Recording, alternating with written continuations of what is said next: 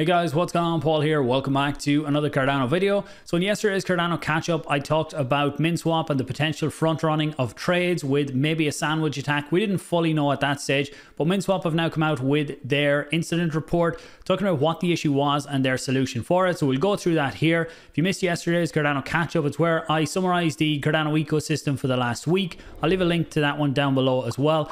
In this one, share it out if you think others can benefit. Like, comment, subscribe if you're new. I do appreciate it. Let's jump into it.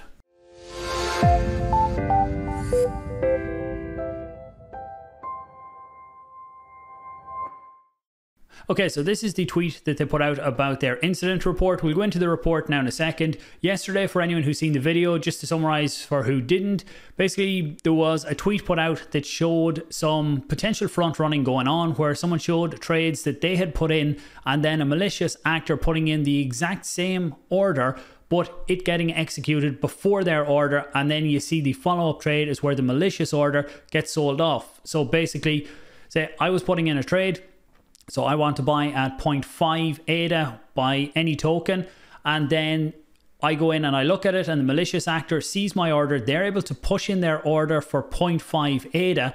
Because of slippage, I'm willing to accept a slightly higher price. So theirs gets executed at 0.5 ADA. That pushes the price up. So then I get 0.51 ADA as my price. They then come in and then they sell the order they bought at 0.5 ADA for 0.51 ADA. They've made a small profit on it. I've paid a slightly higher price. So there was different things going around yesterday, wondering was this an insider at Minswap or how this could happen, because currently Minswap run all of their own batchers. They're the only person who has access to it. So those different things going around, but it looks like now with the solution or with the issue that they have identified, that basically anyone that had some knowledge of the Cardano or a decent bit of knowledge on the Cardano blockchain to manipulate the TX hash, that could have done it, because the attacker was able to do this by manipulating the order process of the orders that go into the DEX. That'll all make sense now in a minute. So you can see here they have a bit of a summary, but we'll go into the incident report. So if you come in here, the too long to read, the Minswap team was alerted to a sandwich attack being perpetrated by a malicious actor on the DEX. This was in a tweet that went out and became fairly viral. The attack exploited the ordering process by the batching used by the DEX. The appropriate safeguards have been put in place to refrain this attack from being perpetrated again. So when this came out first, one of the comments I highlighted yesterday was Yarrick said that what it looked like was the definition of a sandwich attack. In crypto terms and other chains, this has been referred to before as MEV, or minor extractable value. We talked a bit about that yesterday. It was very common over on Ethereum as well.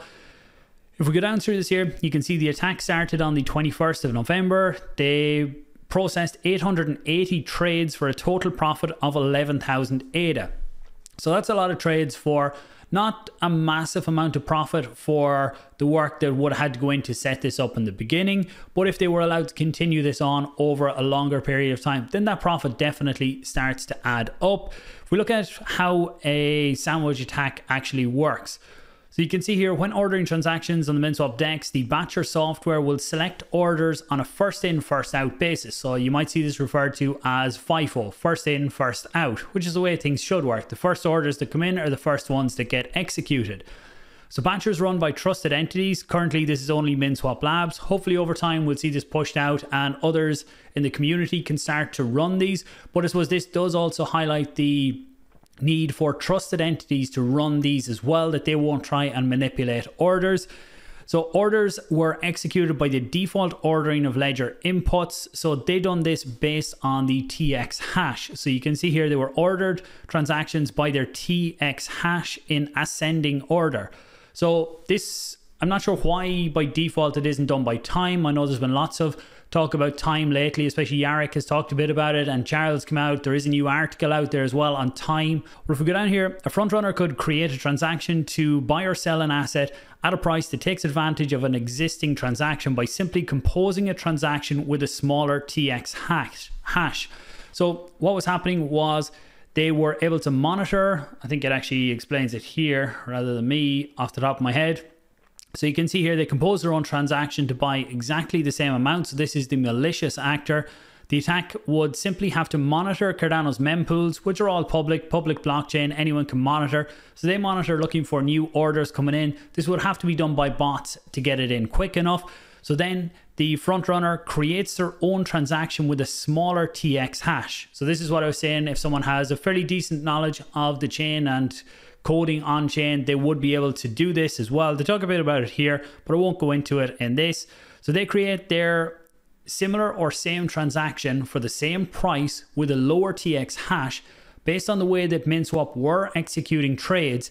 Then this meant that the one with the lower TX hash got executed first, which meant the price got pushed up slightly for the, we'll say, the normal everyday user that was executing their trade. So they ended up paying a slightly higher price. The front runner was able to then come in after getting their order in first. They bought cheaper, then they sell when the second, the normal everyday user, their order pushed the price up. The front runner then came in and sold at that. And that's how they kept making small little profits every time. But as you've seen up above, they do add up over time.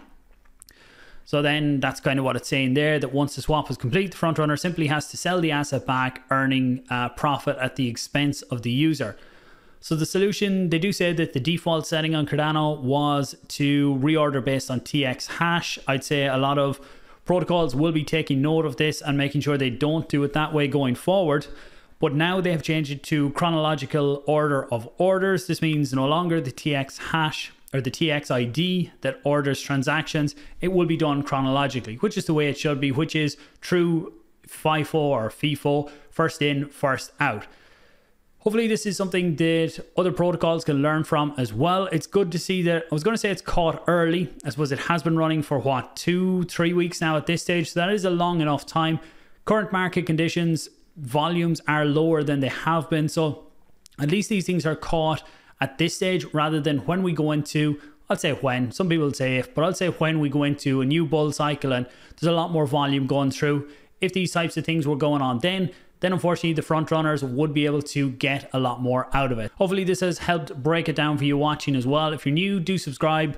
Lots of Cardano content coming out here. Share this out if you think others can benefit. Comment questions or anything down below, as well as give the video a like. I really do appreciate it. Have a great weekend. Talk to you soon.